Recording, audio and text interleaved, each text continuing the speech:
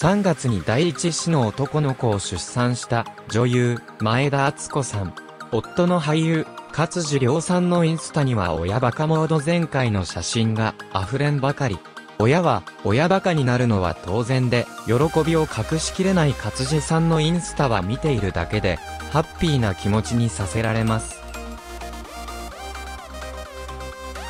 そんな勝地さんのインスタを覗いてみました。ノリノリな家族写真撮影は、勝地さんが面白すぎる。スタジオマリオ初めての家族写真着替え放題なんて、悩んじゃうとの勝地さんのインスタには、スタジオマリオで、違和感ない干支のイノシシの帽子をかぶった、勝地さんが衣装を物色している様子。写真は数枚アップされ、なぜかドレスを探している写真や、前田さん着ちゃう？勝地さんがランドセルを背負った写真もアップ。お前が着るつもりか、本当に着るんかいと、ノリツッコミも完璧。スタジオマリオの CM も務めている前田さん。妻のスタジオマリオの CM 好きだわともあり、こちらの写真は、勝地さんがさりげなく PR のサポートもしていると予想されます。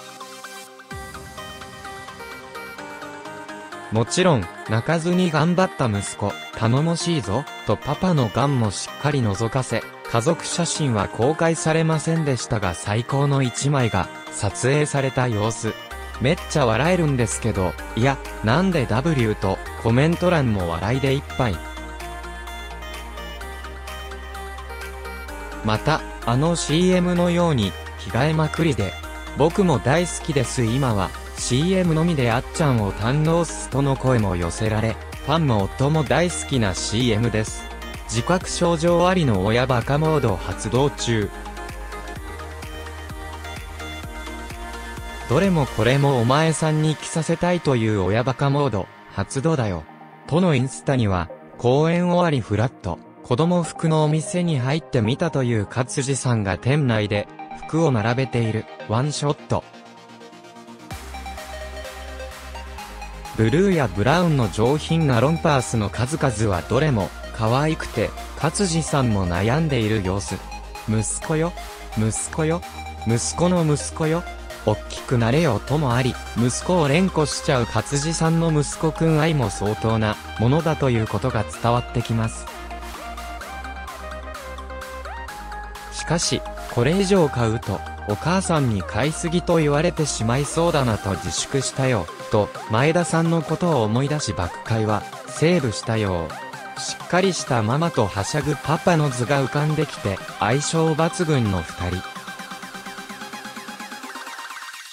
親バカ一杯発動させちゃってくださいとの声もあり、口元が緩んでしまうような写真には、ほっこりさせられっぱなし。モテキャラ要素が全部詰まった勝地さん。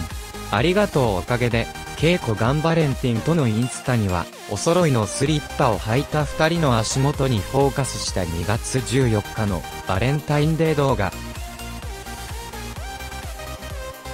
バレンタインデー、キッスフフとおどけた声で歌いながら、お前が歌うんかい。前田さんからもらったチョコを見せびらかす勝地さんは初めてクラスメートからチョコをもらった中学生みたいですね。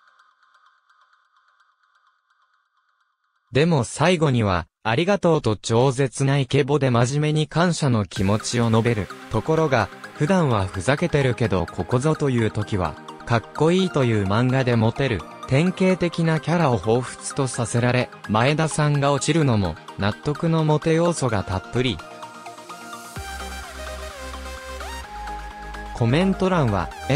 最高なんだけど、あっちゃんと結婚できるってどんな人生なんいいなぁ。あつこからもらえるなんてとの羨望の声が寄せられていました。ホワイトデーには、ホワイトデーキッスと歌いながら、パパバッグ、ママバッグと、子供用バッグのお返しをしている動画もアップ。こんな夫、パパさんがいたら、毎日が幸せで笑顔の絶えない家庭なんだろうなぁ、と容易に想像できちゃいます。また堂々と、親バカっぷりも、愛妻っぷりも披露しちゃう潔さもかっこいい勝地さん。今後も二人の熱々なインスタを期待しています。